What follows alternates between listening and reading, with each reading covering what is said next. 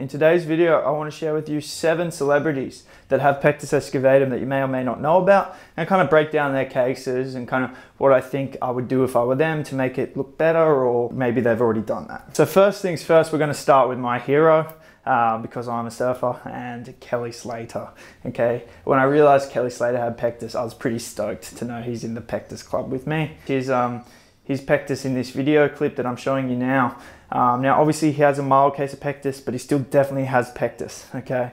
And no offense to Kelly, he's 50 years of age right now, so you know his body isn't in its best shape.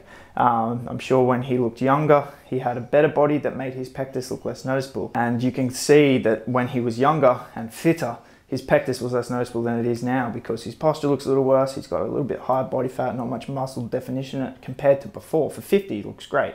But you know, if he decided, obviously he's caring about surfing, but if he decided to care more about his physique, which he doesn't have to, and it doesn't affect him, I don't think, because his case isn't that bad. But if he did decide, he could make it look a lot better. Getting abs, getting muscle definition around the pecs, you know, and you can still do that at 50. You know, I've coached heaps of people who are 50, 40, 60 even, and they've had an amazing transformation. So, you know, age isn't going to stop you, it's just going to make it a little bit harder. Okay, now we're going to go to Parker Cannon. Now, Parker Cannon is a musician, a singer, and his Pectus is severe. And the coolest thing about Parker Cannon and his Pectus is he rocks it. I see all these images of him performing on stage without a top, with like the most as severe of Pectus as it can really get.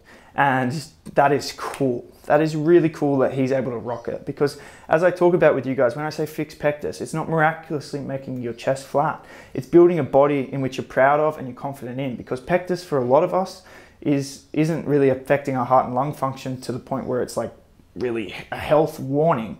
For most of us, it's just a psychological condition and we don't like the way that we look. And so once we're confident with the way we look, then it's fixed. And from him, it seems that he is, if he can perform on stage. So that's awesome that he has that kind of mindset.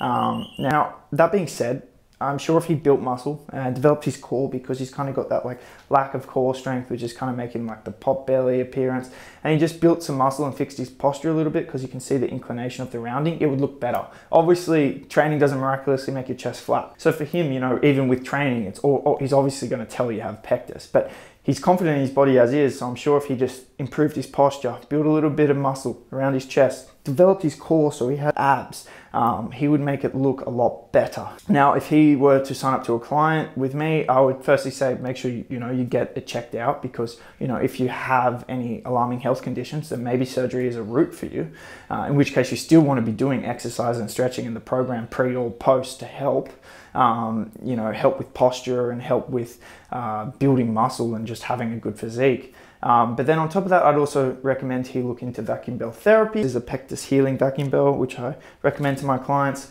you know, who have more severe cases of Pectus, just to really help bring out the sternum. When you do that in conjunction with building muscle and fixing posture, you know, it really has a pronounced impact. Like, you know, Jerome's transformation with the vacuum bell, and check out this image. Now, obviously the vacuum bell is something that needs to be done extended use. You can get a direct acute result, but then it will go back down. So with extended use, you can make a permanent change. So anyway, that is Parker Cannon and what I think he could do. Next, we have Sylvester Stallone. I know he has Pectus, very mild though, just on the borderline of Pectus, but you know, I have people reach out to me who have Pectus this mild and still want to change it. So, you know, it can still affect people. So don't be out there if you have a deeper Pectus commenting below saying that's not Pectus, because it is, but it's just not very deep, okay? And yes, people can still be insecure about their bodies even with a more milder Pectus. But Sylvester Stallone obviously looks jacked. Because he's jacked, it's even less noticeable. If he wasn't as jacked, it would be more noticeable. Now we're going to go to Cody Miller. Now, he is a professional swimmer, so a lot of time exposed, taking off his shirt. I'm not sure how he feels about his Pectus, whether I have read an article that he does feel a bit insecure about it, but obviously he rocks it on the global stage before sporting events. Obviously he's not going to wear a rash shirt for a swimming event, so he has to, but he rocks it confidently. And his Pectus is definitely on the more severe side too. And so similar things that I said with Parker Cannon would be applicable to Cody Miller. Obviously though, he is a professional athlete, so he has built muscle. He has done swimming, which is something I recommend, and a lot of swimming, which is something I recommend to my clients, all my clients. It's a great thing for pectus because you're working your aerobic capacity, which is typically impaired to some degree. You're working your back muscles, which is important for posture.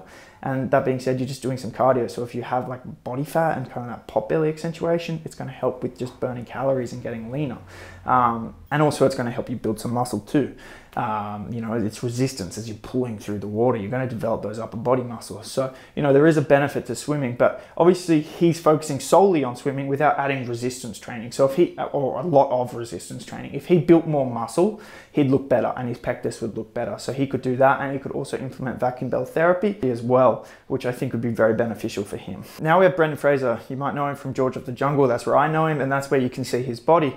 Obviously he's a lot older now, and I can't really find any images of his body now, but I'm sure his pectus looks a lot worse than it does in these images, because at this time his pectus is probably similar severity to mine. His physique is similar to mine. Maybe he could develop it a little bit more, develop his chest a little bit more, but he's done a lot, and he has a lean muscular physique, which is one of the key premises for making your pectus look less noticeable. All right, and now we have Joaquin Phoenix. It's hard to pronounce his name, but I know him mostly for being Caesar in Gladiator. Awesome movie, check it out if you haven't. But he has a mild case of pectus, and no offense to him, but he hasn't built much muscle. And even when he was younger, when he acted in Gladiator, his pectus is mild, and you can still tell it because he hasn't got a good physique.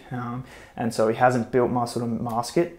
And if he did, because his pectus is so mild, you wouldn't be able to tell. And then obviously as he's older and he's put on body fat and he's kind of developed fat in his chest, and then he's developed that pot belly, it makes it look worse. So for him, obviously now applicable to his older state with the fat, losing fat, getting a lean muscular physique, making his posture look better, you wouldn't tell again because it is so mild. But you can tell right now because of the way his physique is. So he'd really benefit from exercise for his pectus and exercise for his health. Not saying that he's not exercising, but you know, he could exercise more to have a leaner, healthier physique and a better body if he wished to. And lastly, we're going to finish with a female. It's Hayden Panettiere. I think that's how you pronounce her last name. Now, she has like a very centralized, kind of not very widespread, but centralized pectus. When it comes to a female, obviously my training's not as applicable because my big premise of my training is developing the pecs to help mask it. So, you know, I have a video on females for pectus, and I'm working on creating better solutions for them because I know it affects you just as much as it does the guys if you are a female watching this.